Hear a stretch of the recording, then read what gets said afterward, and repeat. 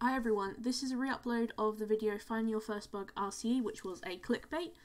This is the real title, it's goal setting and motivation. I hope you enjoy this episode and you find it useful and perhaps less clickbaity. Alright, enjoy. What is this video actually about?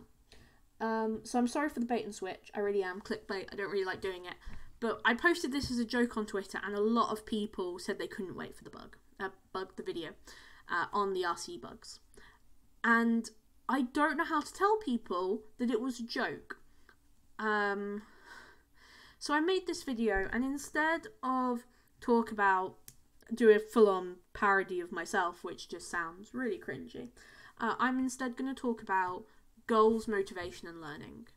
And talk about how to set realistic goals, how to learn, and how to keep yourself motivated for finding bugs.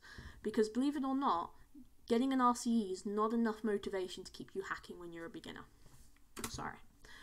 So why won't you get an RCE as a beginner? So RCEs pay well because they are hard to find. They require a lot of security expertise. They require a lot of intuition. There's no way to pick up a book and learn intuition and learn, okay, that's got an RCE in it.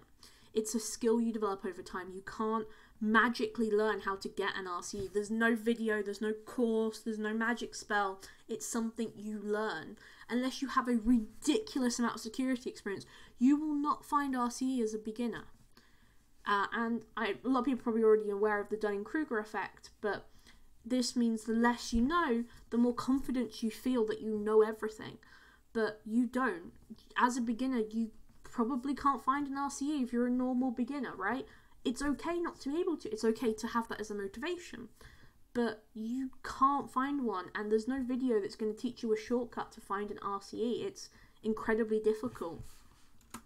And it's okay to have goals. It's okay to say, my ambition is to find an RCE and get paid a ridiculous amount of money for it.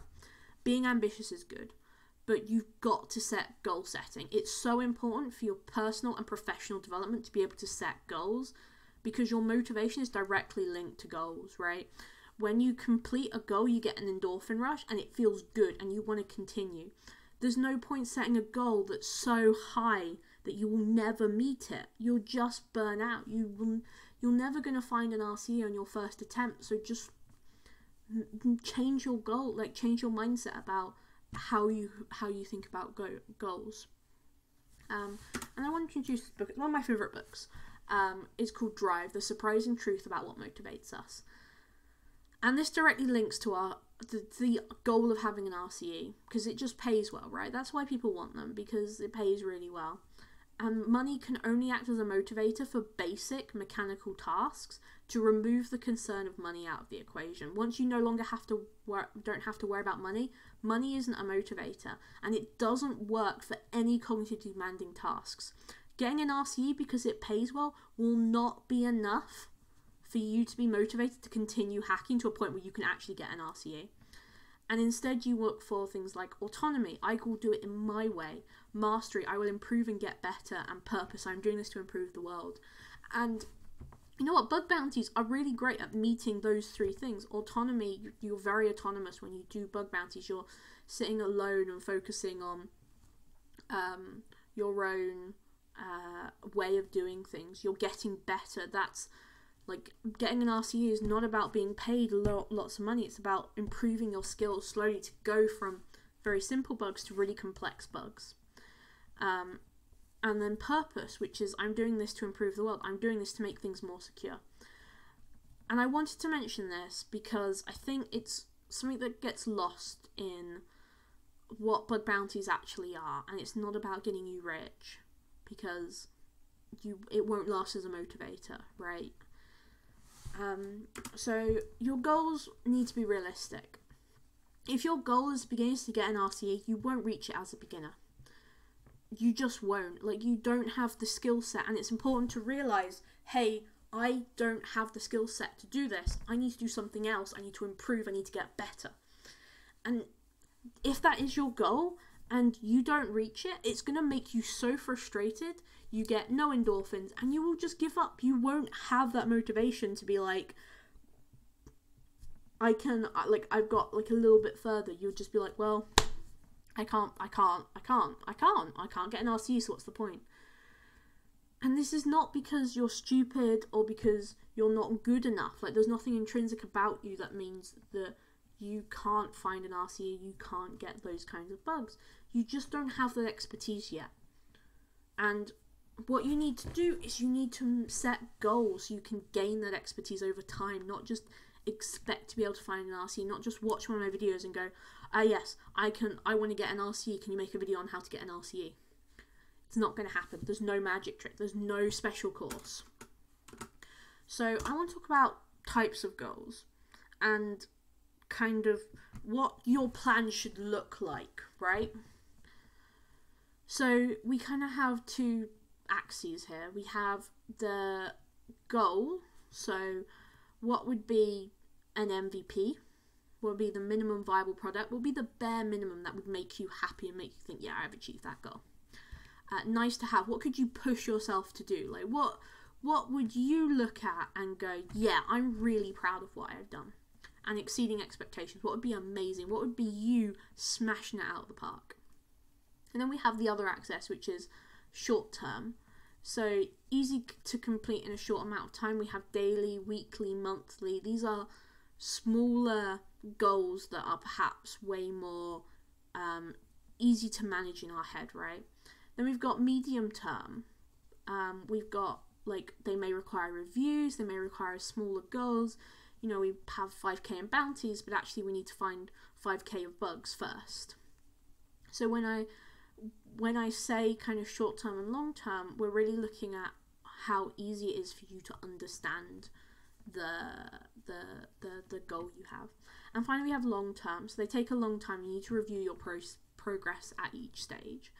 So we have, you know, our MVP for the short term might be to get a private invite or to find a bug. You know, to find something very simple. Our nice to have might be, okay, I want to find a business logic error and an IDOR, but if I don't find that, I'll be fine. I'll be really happy with what I've achieved. And next we have kind of, you know, our bigger ones, you know, make 5k in bounties, do a write-up of an interesting bug, get invited to a live event. This is what I mean when I say your goals have to be, like, quite manageable. I'm going to go in more detail about how to set goals and what kind of goals to set, but I think it's important to talk about the types of goals. And our find an RCE is not short term, it's not anything, it's long term, right? It's takes years to do. We have to continually review our knowledge and what we want to learn. The next one is to make a tool the community loves and be a featured speaker at an event.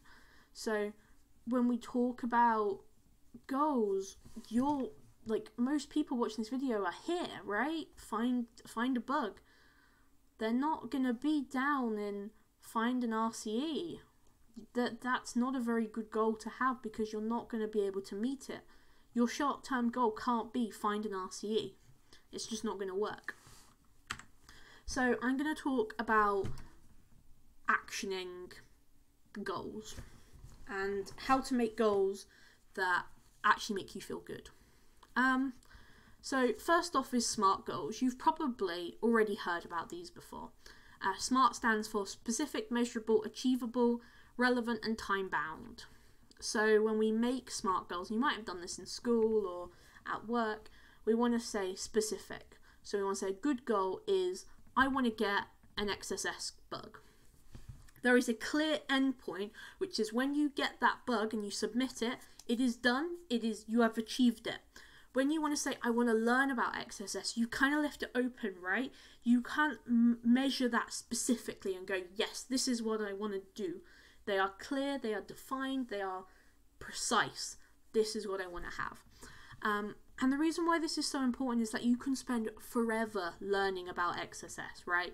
You can spend months reading, writing, maybe playing with payloads, doing CTFs, but fundamentally learning about it. When does it end? When do you know you've completed it? And then we've got measurable. So a measurable goal is something you can actually measure. So I've used the example of making 5k in bounties. So you'll know when you achieve that because you'll have $4,999, and then you'll have $5,000. That is a very clear I am X% through my goal. So you can track as what you can like look at it and go, okay, so this month I haven't really achieved my goal, I need to work a bit harder, or I didn't really find anything this month but I'm pretty close, so I know that I can meet it. You know, I'm not going to meet that this year, I'm going to meet it next year. A bad goal would be, I want to start bug bounty hunting. Now, it's fine to have that as kind of like a big picture goal, but that's not measurable. Like, you can't measure how close you are to starting in bug bounty hunting, not least because you're supposed to just start and you're not supposed to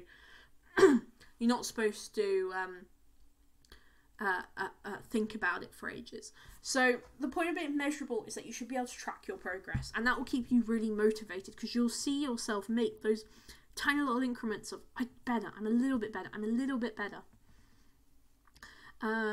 And this is when we get to kind of the crux of this video, which is achievable.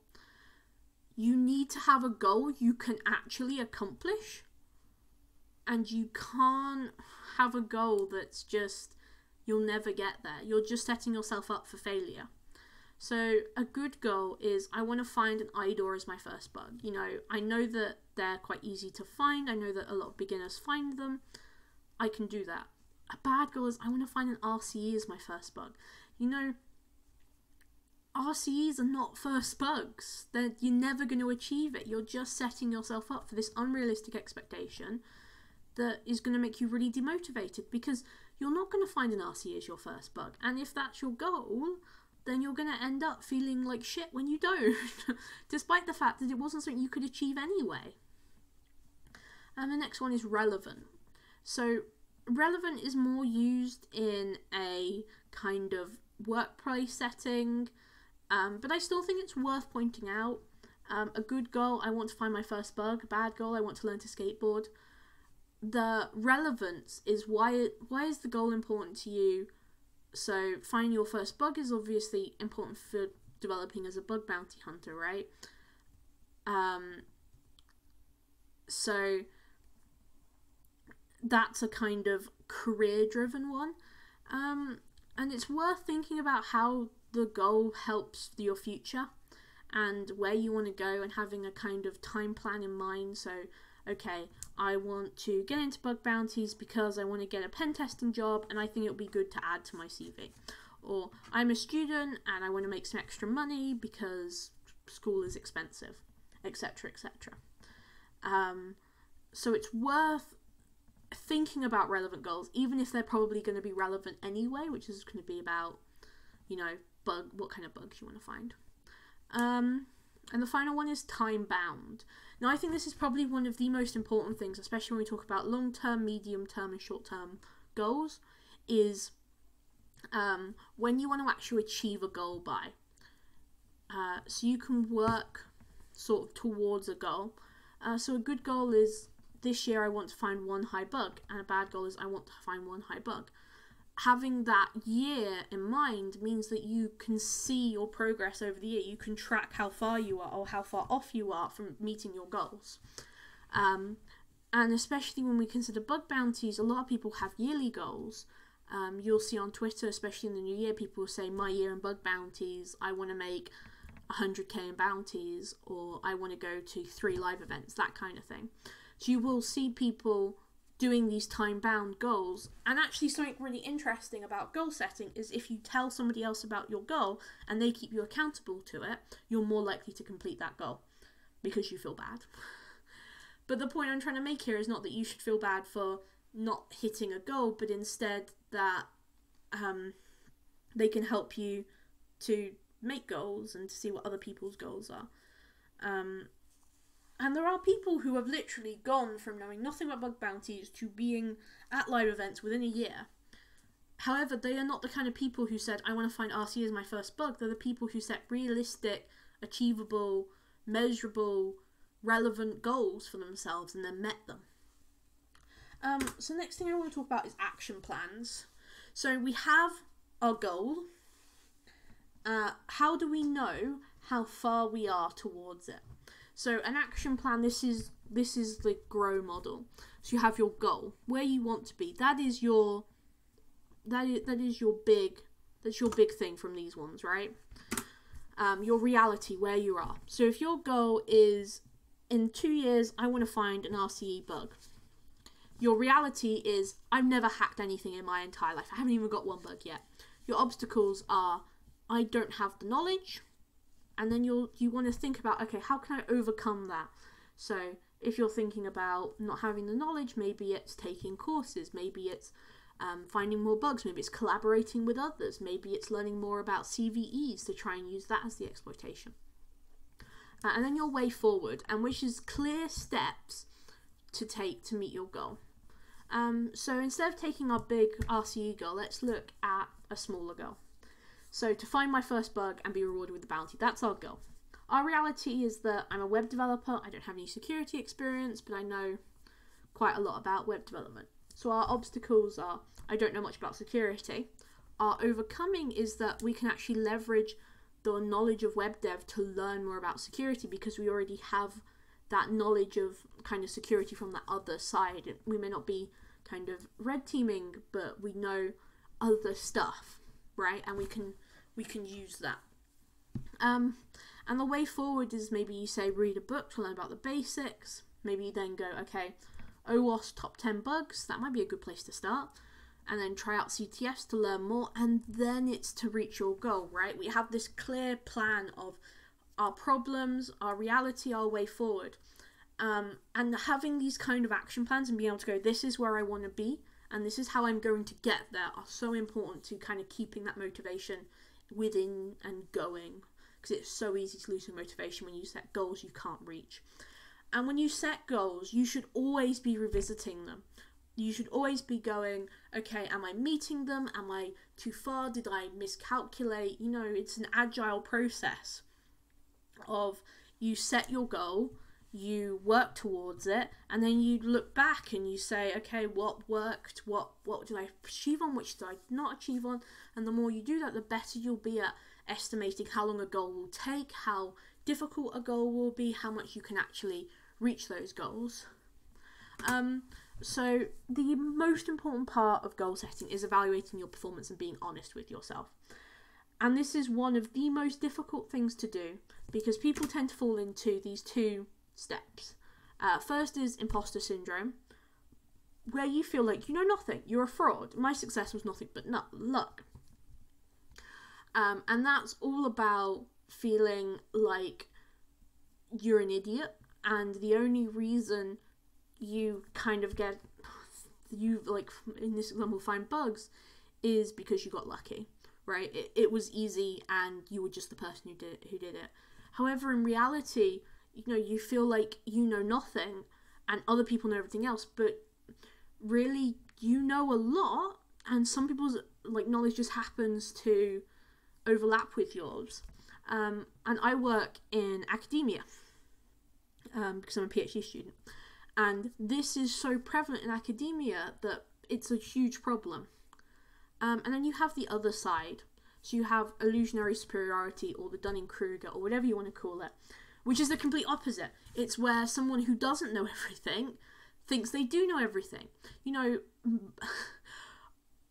most people, there was a study that was done on professors in the department, and so like 60% of people rated themselves as better than average.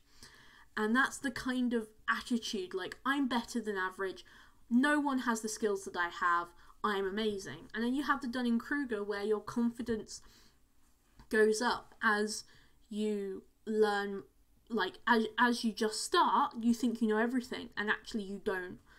And it's really important to try and be honest with yourself and trying to recognize whether you're suffering with imposter syndrome or illusionary superiority, and go, what are my skills actually? Like, what do I actually know? What about this is my brain telling me I'm terrible or I'm amazing, and what is me actually being terrible or amazing? So I'm going to talk about some ways to combat this, but these are not methods, these are things you should be looking into and things you should be practicing. So the first one is metacognition. which is thinking about thinking. And it's a way of thinking about yourself and your knowledge. And some of the important types are understanding your own capabilities, content knowledge, how difficult something is for you to do, task knowledge, and how you approach learning, strategic knowledge. Now, these are so important when you look at bug bounties, right? Because what we do when we look at a target and we look, can I hack this, is we're performing metacognition. We're trying to understand our own capabilities.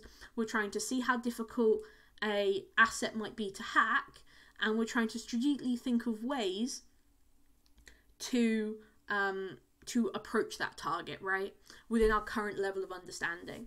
And you do metacognition all the time, right? You will often think about thinking and how you think. And metacognition has this cycle, right, where you assess a task, you evaluate your strengths and weaknesses, you plan your approach, you apply the strategies to kind of eliminate strengths and weaknesses, and you reflect. And the most important thing you can do to improve your metacognition is to reflect. And don't just reflect on the good or the bad, reflect on everything. If you're somebody who's prone to imposter syndrome, you should reflect and see, okay, what did I really perform? Did I perform better than other people, or did I perform average? And illusionary superiority, you're thinking, okay, how did I perform? Did I really meet the kind of image I have of myself, right? So it's when we look at metacognition and we think about how to improve, it's all about self-reflection. It's all about being honest with yourself, and not letting that kind of those two methods creep in too much. So what is introspection and self-reflection? So introspection is examining your thoughts and feelings, and reflection is reflecting upon something you've already done. So some questions you ask is, what have you done? How well you did it? Can you improve it? Did something work? Did something not work? What you want to do next? How you're going to approach it? Do you need to make any changes? What changes do you need to make? So to take this onto, maybe you find a bug, you might go, what have you done? Well, I found my first bug. How well did you do it? Well, it was kind of difficult, but I think once I found something to hook into, I felt that was a lot easier and I was able to do a lot better at it. And if I was going to do it again, I'd probably start with taking more notes, or I'd start with looking through those endpoints sooner. What do you want to do next? I think for my next bug, I want to try a different class of bug to really understand what other bugs are out there, and so I can develop my knowledge. Do you need to make changes? I think to make changes, I might want to look more into idols. I might want to look at some automation tools. What changes do you need to make? You know, that's the kind of thing we're thinking about. And if you perform self-reflection often, you'll find yourself more able to perform metacognition, right? You'll be thinking more about how well you did it, what you did, and you'll start to be more honest with yourself as you sort of do this self-reflection. And this is not just important in, you know, people do it for like coursework and stuff like that. They'll make you do a self-reflection. But it's so important for just developing you as a person to be able to look back and say, okay, yeah, this is what I need to, this is what I need to learn. So with that in mind, what skills does a hacker need, right? So I've kind of split it into 4. This is loosely based off of a researcher kind of method where like researchers in universities, not security researchers, and kind of splits into these 4 things. So the first one is your technical skills, right? That is your hacking techniques, your programming, your knowledge of tools like Burp, it's your recon, it's all of that technical stuff that means you can successfully execute on a bug to be able to exploit it.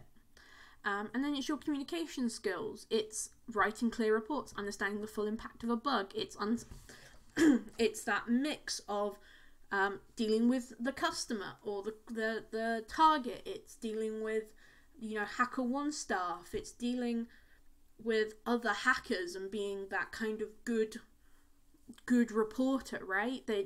People want to receive reports from you because they're really useful. And this is kind of leads into community engagement. So that's engaging with the greater bug bounty community. A lot of the best bugs don't get found by individuals, but instead get found by groups of people. So it's really important to engage with the bug bounty community, whether that's disclosing bugs, getting to know fellow hackers, whether or not that's on Twitter, or looking at Slack channels, that kind of level, and sharing tips. This is the stuff that gets you involved in the community and finding those better bugs. And it's so important to becoming a good hacker to have people to rely on and people you can ask for tips. You know, it's going up to somebody and at a live event and saying, hey, can you show me one of the bugs you found, right? It's being a good member of the community. And the final one is personal effectiveness. That is all about your learning, your self-improvement, your goal setting. Part of being a professional, whether that's bug bounty, whether that's a security professional, whether that's any other kind of professional, is being able to realize what you're bad at and become good at it. It's the approach of learning, it's the approach of goal setting, it's everything we've talked about today.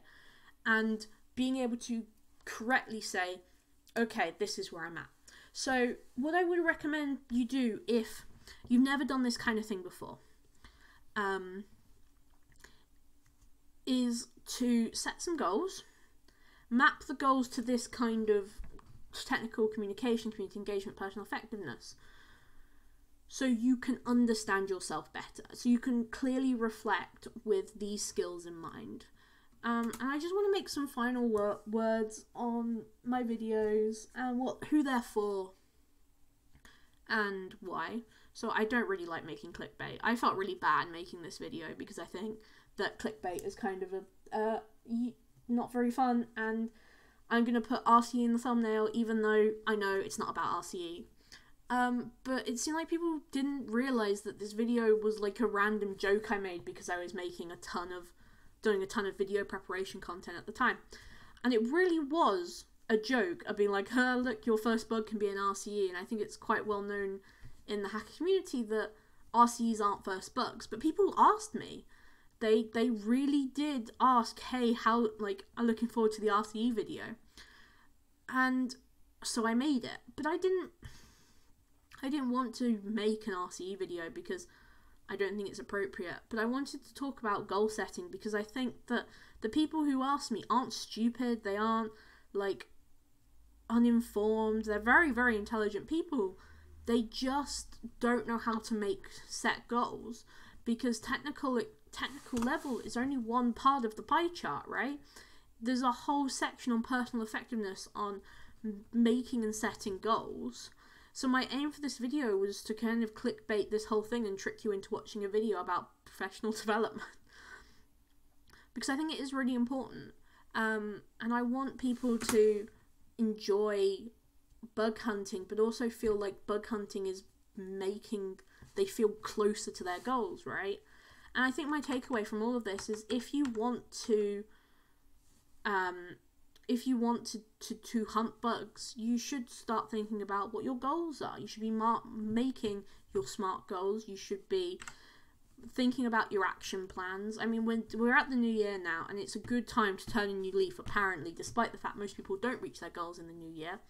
So if you want to take away from this, make some SMART goals, do some action plans, start evaluating your performance, do self-reflection, right? Perform it.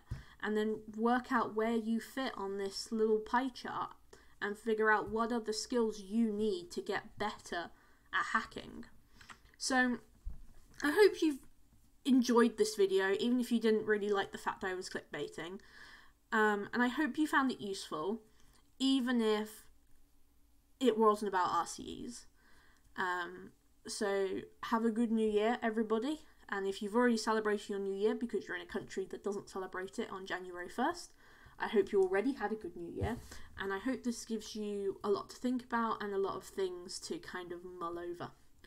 So thank you very much for watching. I will see you in the next video.